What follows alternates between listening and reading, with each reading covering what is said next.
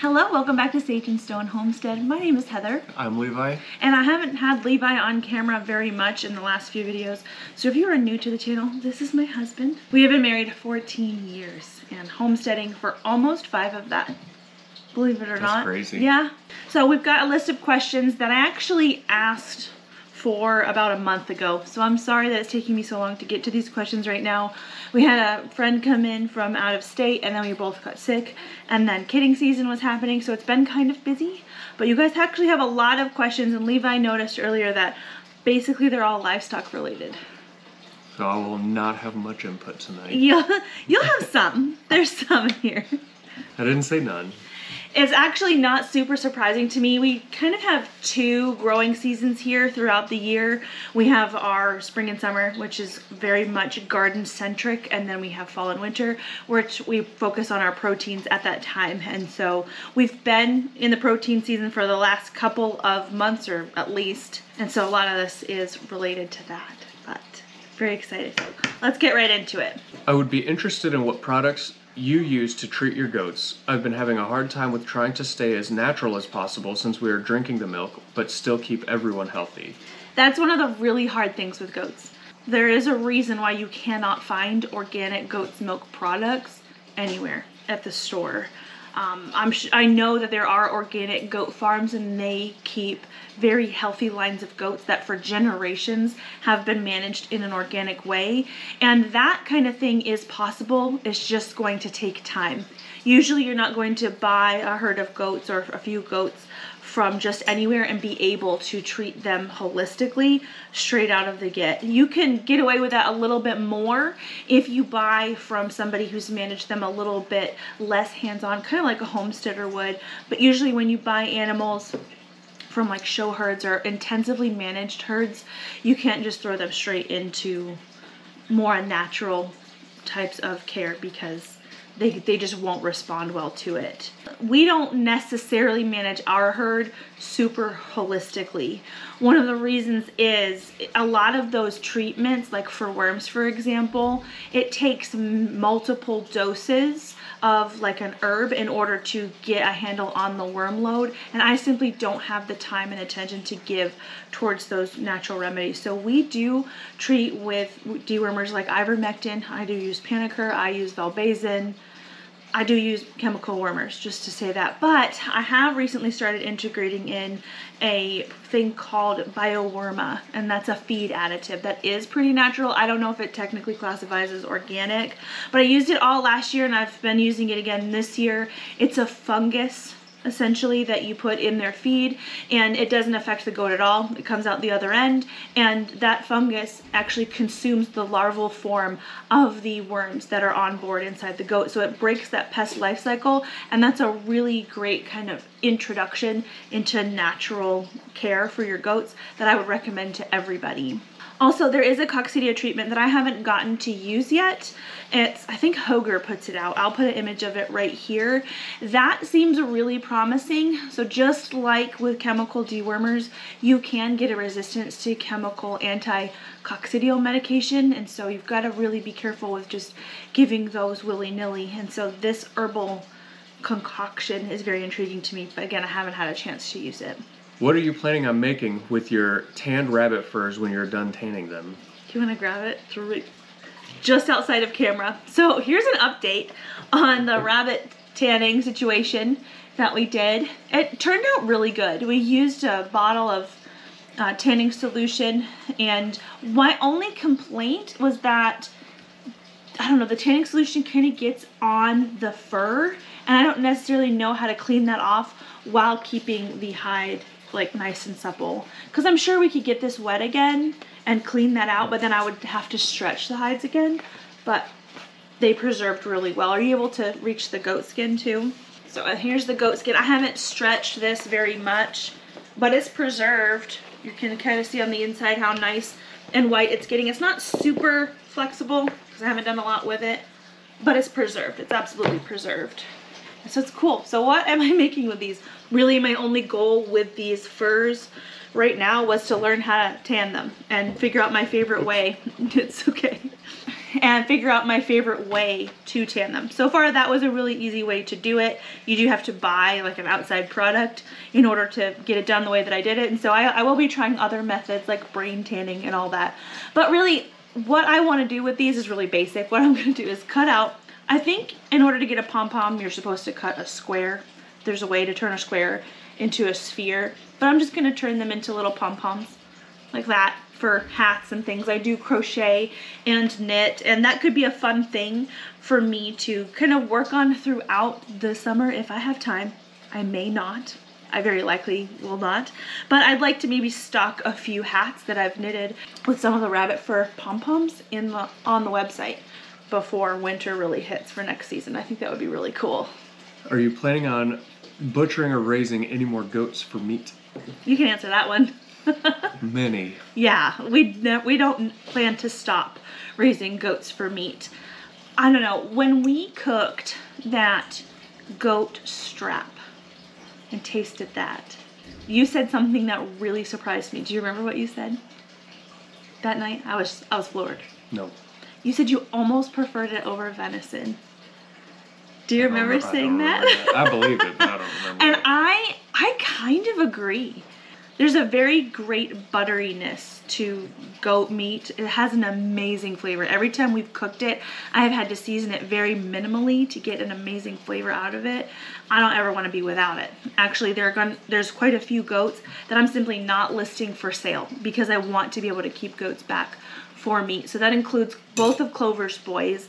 I'm playing around with the idea of using one of them before we butcher him in order to get a couple more standard does in our herd, basically because I didn't get anything out of Christine, so I don't have a replacement for her. I won't be breeding her again, but I could breed this baby to Elpis, I could breed this baby to Talia and get another standard doe in order to replace Christine. So I'm playing around with it, but ultimately both those boys are destined for the freezer, as is Christine's 3-teated doe. She's going in the freezer, and probably a few others. Breezy has not delivered yet. So we're filming this on Wednesday night. So far, Breezy has not progressed towards labor, but I'm hoping she does by this weekend for sure. But yes, we will always be raising goats for meat. It's amazing meat if you've never tried it. What about pigs? Pigs! Yes! We are going to do pigs again, but not this year. So recently, I guess it wasn't too recent, but this past fall, we butchered or had butchered 3 Kuni pigs, and they were really big. Some of our friends have Kuni pigs that are kind of tiny. Ours were huge. I don't know how that happened. So we have a lot of pork in the freezer right now, and what I would really like to do, and I don't know if I've talked about this much on the channel, but the pig pen that we have, I would like to rotate it every other year, make that a garden space, and then put pigs in it that next spring so the pigs can, rummage through what used to be a garden and re-fertilize and amend that space so that I can butcher them in the fall and then the next year use it as a garden space again. So that's the plan. We'll have a couple pigs again for sure. They won't be Kunis because I want a faster growing pig, but that won't be until next year that we get some piglets. Could you ever be interested in writing a book about homesteading? Nope. No. I think maybe, I can't say never ever, but there's already enough on the plate.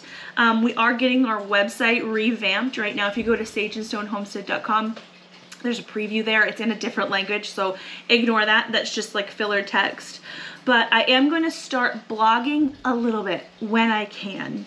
And that's maybe a baby step towards a book, but I kind of doubt it. Right now, it's just a place to kind of put down things that I already have videos on to sort of draw in audience that really would prefer to read things or be able to bookmark stuff and go back to it. So that's where that is right now. I can't picture myself writing a book. I don't think I have it in me. Not really. I barely know that I'll be able to hold the blog together, so we'll see. Would you ever consider starting a homesteading podcast? I know I'd love to listen to something like that, and a holistic and spiritual take on homesteading is something I haven't found. Now, I left that part of the question in here because I don't know if you have seen the Roots and Refuge podcast. She has exactly what you're looking for. Exactly what you're looking for. Roots and Refuge Farm. And I listen to her podcast every single week. She posts every Wednesday.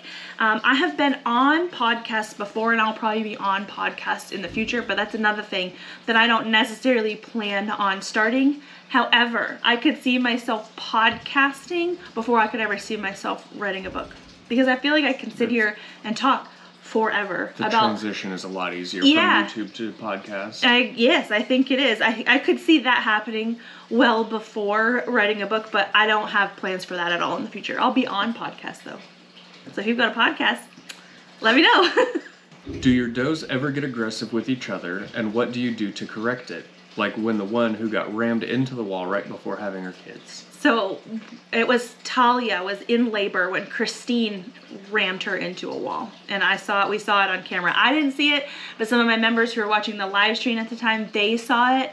And to be honest, that particular instance was goats just being goats. Christine had just had her babies the week prior, her one baby the week prior, and she's a very protective mother. But that wasn't the most violent that goats can be by any means. I didn't count that against her at all. I have had goats that were genuinely mean, and they were sold. They were sold with clear and open communication to their new buyer that they should not be around small goats or kids, and the fact that they were mean. I know one of them probably went into someone's freezer. The other one was fine with keeping goats that were a little bit mean because they didn't have any small goats. But this goat that I had, it was a La Mancha. She would take a Nigerian baby and pin him against the ground and spin around, trying to drive him into the dirt. That is mean. That is horribly mean. Trying to actually cause harm. Goats are going to headbutt. They're going to be a little ornery. Sometimes they're going to nip at each other. I don't do a whole lot because that's just goats being goats. They have a hierarchy that they need to work out. And so essentially, if a goat's going to be mean enough, I will sell them or put them in the freezer. And we did today just sell Barely to a friend. Barely was the one goat that I had left in the barn with horns. She could be kind of mean with those horns. She would, like goats normally headbutt, but she would angle her head enough to like specifically stab another goat, which is really dangerous when you've got nice soft udders all around. And so she went to a farm that doesn't have any other dairy goats. They are fine with dealing with her issues with having kids. I have to help her have babies every single time. They're fine with that, and they're fine with her ornery attitude. So I wouldn't keep a mean goat at all. I don't think there's much you can do to train them. I wouldn't imagine so. Probably not. Every time, without fail, that I plant seeds, I get mold on the tops of my pots. It doesn't seem to matter what soil I use. What am I doing wrong? That's not a livestock question. That's not. I forgot that was in there. So I had actually very superficially answered this question before. I think airflow is really important. A lot of people will sterilize their planting medium. I don't have the time or headspace for that. But if you do clean your planting pots in between different plantings, that does help stave off different bacteria and things and molds that could transfer into your new seed starting venture. But someone had mentioned underneath of this comment, and I wanted to mention it out loud in case other people hadn't heard this suggestion, because I hadn't heard of it before, and it's genius. If you sprinkle a little bit of cinnamon on the top of your soil, that is supposed to help keep molds and things at bay, and I think that's genius. That would probably also help with pest pressure, because that's one thing that we can have. The second that I plant out new seeds, it's like, I think it's a rodent. Whatever it is, it's smart, because it goes right for the center of the planting pots, and it just digs out the seed and eats it. Irritating, but you know, cinnamon is supposed to be a deterrent, so it might help. I want to get goats for milk and cheese and meat next year.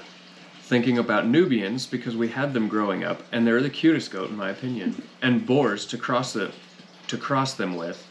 What do you think? We're a family of 6. I'm thinking we'll want to start with 3 does and 2 bucks. That sounds awesome.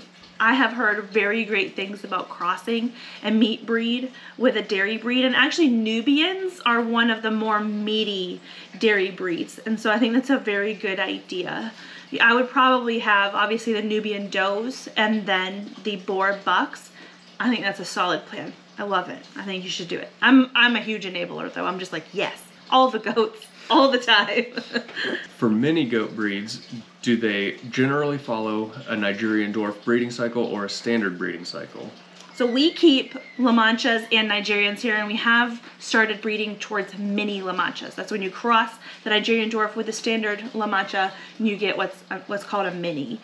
And it's kind of hit or miss whether they're going to be more like a Nigerian with their gestation and breeding cycles, or more like a La Mancha. So I have friends who have been raising minis for a long time, and they say that their mini La Manchas cycle more like a standard. And I do have people in the comment section though telling me all the time, hey, my mini, is polyestrous like a Nigerian. And so I kind of could go either way. I haven't noticed that my minis, my F1 minis that I have in the barn right now, I've noticed them cycle in the fall. I've never noticed them cycle outside of fall, but they were quite small this last season. They're now all 1 year old, so I might notice more as we go into the summer, them cycling, but so far it kind of looks like my minis are cycling more like a standard. At what age should I retire a doe?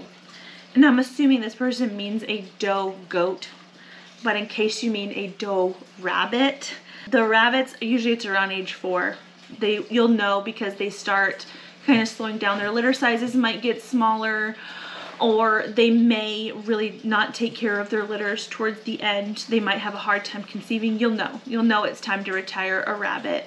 With a goat, it's better if you don't wait for issues to start. The main cause of death for a dairy doe is like childbirth related. It's kidding related when she gets a little bit older. And so we retired Christine at age 9, but there were signs leading up to it that kind of made me realize we were headed in that direction. She's been only having 1 baby each kidding, and so her body's worn out, and there's a couple reasons for that. When I bought her, she was very sick and mineral deficient and yada yada yada, but around 9 or 10, I think, is a normal age for really starting to consider retirement of the doe, especially if she's been having like trouble actually delivering when it seems like she shouldn't have any problems pushing, like, the baby's in the perfect position and she's still struggling real hard to get the baby out, or if she has problems recovering. I didn't talk about it very much on the channel, but the membership knew that Christine had a really hard time recovering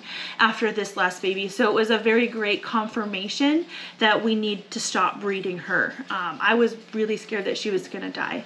She was not eating and she was not laying down. I thought she was in horrible pain, which did not make sense because she gave birth to this baby just fine. Everything went really well, but her recovery was really slow. She took a while to really bounce back, and I didn't like that. So for sure won't be breeding her again. She's 9. Why do you throw away feed bags and baling twine? You can make so many useful things. I know you can. And I so wish there were more hours in the day because I want to do all the things. So recently someone commented on a video like, oh no, why are you cutting the baling twine not next to a knot? So around the bales of hay or straw, the twine is knotted together, and if you cut next to the knot, you get a longer length of the cord to do something with that doesn't have like a broken segment. I knew that's where this person was going with it, and I said that's because I throw it away. I know you can do stuff with it, but I personally don't because I don't have the time. I think I could get interested in doing projects like that, and they said that it makes really great welcome mats, which is so cool. Makes sense. Yeah, it does make sense. And that's something I could see myself doing over like the winter season, but we're not headed into a season where I think I'm going to have the time for that. And you can make, out of the feed bags, people will make like reusable grocery bags. I've seen that. We go through a lot of feed. It could be 8 to 9 bags of feed every single week. So I could get a lot of grocery bags out of it, but again, it takes time to make those things. And this is what I do with my spare time. I make content. So you kind of have to pick and choose, and we do choose to throw those things away. Do you regret selling 7 milkers ahead of having a buck year this kidding season? Nope. I think some people think, oh no, Heather, you just sold all those does. Like I mentioned, I sold barely today, so that does make 7. I sold Pesky and Pepper, Mayhem, Holly, Tallulah, Boba, and Barely. That was 7 that I used to have in the barn that I do not anymore. And our only keepers this year is Winnie and Alara. That is it. That's all I have for keepers this year. So I'm still 5 goats down, but that makes me really excited because the only mini La Mancha that I had born last year that was old enough to breed that fall was Breezy. Breezy was 80 pounds and I was comfortable breeding her. We're still waiting on her to give birth. The other 4 were just not big enough. 3 of them were triplets, and then we had Tori. Tori was also a triplet, and they just didn't get to the size that I was comfortable breeding them. And so this coming fall, as long as Tori gets big enough, Tori's still itty bitty, she's like 42 pounds. As long as they get big enough, I'll breed them, and that means that I have that many more spots open to keep goats back from those animals. Because if I had a bunch of goats that I kept back this year, and then I knew next year we were going to have more goats born out of all of those does, it would be really hard to figure out what to do. But looks like I don't have to really think about it because the slots are just automatically open. So I'm excited for the growth of our herd, even if it takes an extra year longer. And the other question I did not write down. So speaking of the minis, the mini La Manchas, I had someone ask me how long does it take to get to purebred status. So when you breed a La Mancha with a Nigerian dwarf, that first cross is an F1 hybrid animal. And it's not technically purebred. Those genes are unstable. It takes generations for those genes to really be solid in the fact that they will reproduce something of those same genetics over and over and over. The thing with F1s is their genetics can just be kind of wild. You can breed an F1 with an F1 and get something that looks more like a Nigerian or something that looks more like a La Mancha. And as you breed on, those things just get a lot more predictable. And with mini goats, it's F6. That's purebred status, is F6. So she was asking, how long does it take to get to F6? Technically, what is it? 6 years would be all it would take. 6 or 7 years, because you breed the first year, you gotta wait for them to kid. You could take that little amount of time if you started with F0, so the standard breeds. It's going to take longer than that to do it right, in my opinion, because there's gonna be some things that don't work out, and I don't just want an F6 animal to get an F6 animal. I need an F6 animal that is healthy and is of really great quality. I'm not going to sacrifice udder quality or health just to get that F6. That's not the goal. So it's gonna take some time. It might take 15 years for me to get the F6, and I'm not even joking, he's laughing. I mean, it could. I could see how it could take that long to get the animal that I'm really looking for. As an example too, when you breed, let's say I had an F1 and I'm hopefully buying this month an F4 buck. When I breed the F4 buck back to an F1, you're only going to get a generation higher than the lowest generation of the pairing. So with the doe, in theory, being the F1 and the buck being the F4, I'm only going to get an F2 out of that.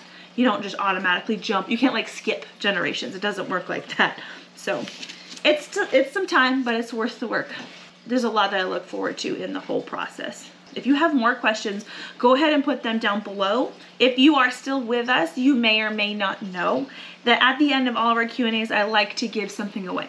So you've been seeing me drink my evening coffee here. This is my favorite coffee mug in the whole world, and it has our logo on it. So this specific colorway, I just got one of. This is mine, but we did order quite a few of this colorway. So here is our branded favorite logo mug that I want to give one away today. I think there's 8 more left in the shed. I have sold some already. Our membership was able to buy some. If you want to buy a mug, right now our website is it's under construction until May. If you really want one, email me and I can like bill you through PayPal and we can do it that way. My email is SageAndStoneHomestead@gmail.com. But if you want to try to win one, we're going to be giving one away today. So what we're going to do is have anybody who wants to enter to win a mug, I don't care where you're at in the world, I will send it. I have sent a few things across the pond, as they say. But just let me know how you discovered our channel and we will select from those comments our winner in 1 week. So today is Friday that this is going to go live. next Friday, I will go live and we will select our winner. Now, just in case a troll comes on here, if someone comments that you won and it looks like me, don't trust that that is me. It may not be. There are troll accounts that have come on our giveaways before that have made an account that looks like me. If you click the image and it has an account that has all of my videos on it with almost 30,000 subscribers, that's probably me. But just in case, you can email me, SageAndStoneHomestead@gmail.com, and verify. I'm not going to need anything except for your address. I need no payment information from anything whatsoever, and so please try not to get scammed. So I'll give you this plus a Beulah ground coffee. I think this is the Guatemalan, yes. And let me know how you discovered us. It's one of my favorite questions to ask because it's such a wide variety of answers that we get. It just was not, it wasn't a lot that you could answer, you're right. I'm sorry. I don't mind not talking. I know, that's kind of how he is, that's fine. When they say opposites attract, facts. So guys, we're gonna get to bed. I am exhausted. I have to go check on Breezy.